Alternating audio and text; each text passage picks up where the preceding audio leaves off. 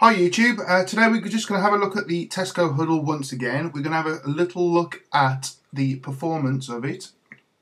And first of all, we're going to run Geekbench 3 and see what the stats are on that. Here we can see that it detects it as a 1.61 GHz processor. So Tesco are selling themselves slightly short by rounding it down to 1.5 in their advertising. And you can see that it's got 864 megabytes of RAM left from the 1 gig with the operating system installed and running. Okay, so let's run the benchmarks. This should take a couple of minutes.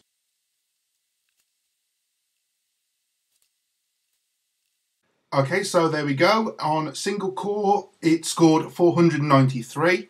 On multi-core, it scored 1390. And just for comparison, on the iPhone 4S, it scored 217 on single core and 413 on multi-core. Unfortunately, I haven't got any other Android devices to compare to, as this is my first Android device. Okay, so next up is Epic Citadel. This is an environment preview that was originally for Infinity Blade. Unfortunately, I can't seem to find Infinity Blade on the Google Store, so maybe it's just an iOS game now. But this does have a benchmark feature built in, so we can see the state of the graphics. Okay, so what we're going to do now is just run the benchmark that's built into the program. All of this is rendered live. There is nothing pre-rendered in this game.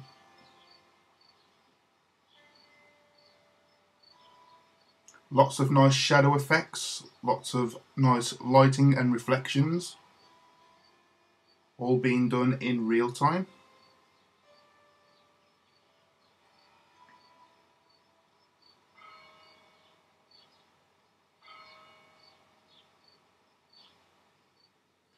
So we can see we're averaging around about 30 frames per second.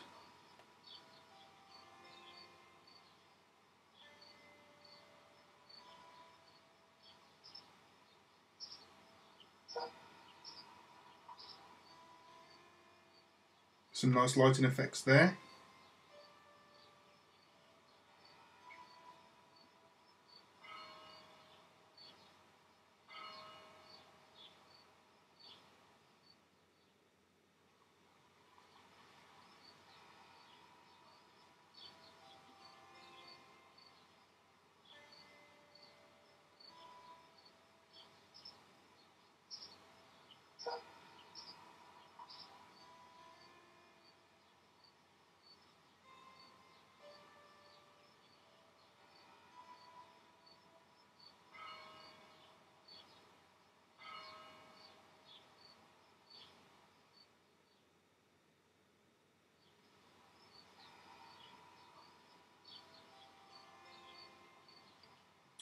Okay, so there we go. Benchmark results. Averages frames per second 35.3 at a resolution of 1440 by 832, and the performance level is high quality.